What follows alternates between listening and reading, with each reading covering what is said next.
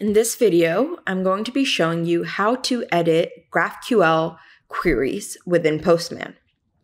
Here I have a GraphQL echo query loaded using my echo URL.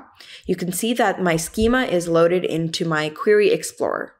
I'm going to be playing around with a mutation query for creating a person. So let's go ahead and click on Create Person, and I'm going to be giving that person a name as well as that person an age. I can, of course, edit that query on the Query Explorer side on the left-hand side. So let's give it a name and an age here. But I can also edit that on the Query Editor side and edit the details on the Query Editor side here as well. So when I send this query, I'm able to see the data that I have returned.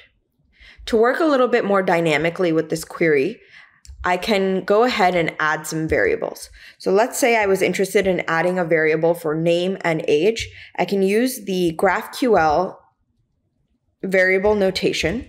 So let's add a variable for name, which is a string, and a variable for age, which is an int. I can add those two variables into my create person object.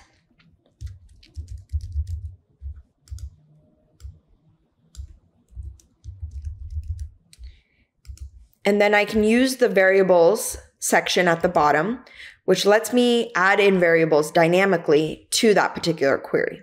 So here, let me add some Postman variables, which I can use as a collection variable, a global variable, or even an environment variable to change that information dynamically.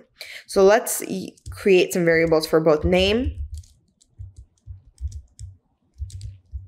using the curly braces notation in Postman, as well as a variable for age.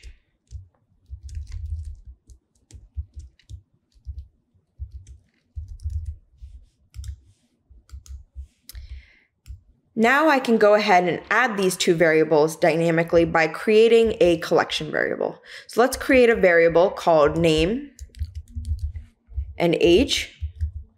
And let's create some values for that variable.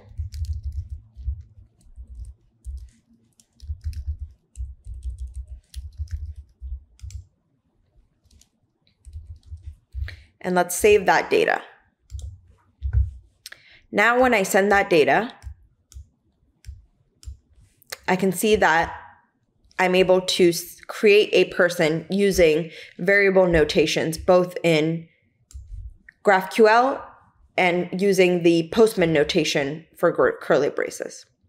I can go ahead and go one step further, and I can create a script. So there are two ways I can create scripts. I can create a script before the query is sent, as well as a script for some data that I want to test after I get my response. So if I wanted to send a script for before a query is sent, I can create a script using the snippets. Let's create a snippet for setting a collection variable before a data is sent. So for example, if I wanted to change the name for that particular variable, I can create that name change here. And then I can always test what my data looks like afterwards. Let's, for example, test if that data is returned successfully. And we can also test if the response time is below 200 milliseconds. When I go ahead and send this data, I can see that my data has now been changed dynamically using the before query script, and I can see that my test results are now reflected as well. So my query ran successfully and my response time is below 200 milliseconds. I hope this gives you a better idea of how to work with queries more dynamically and how to edit them using the query editor in Postman.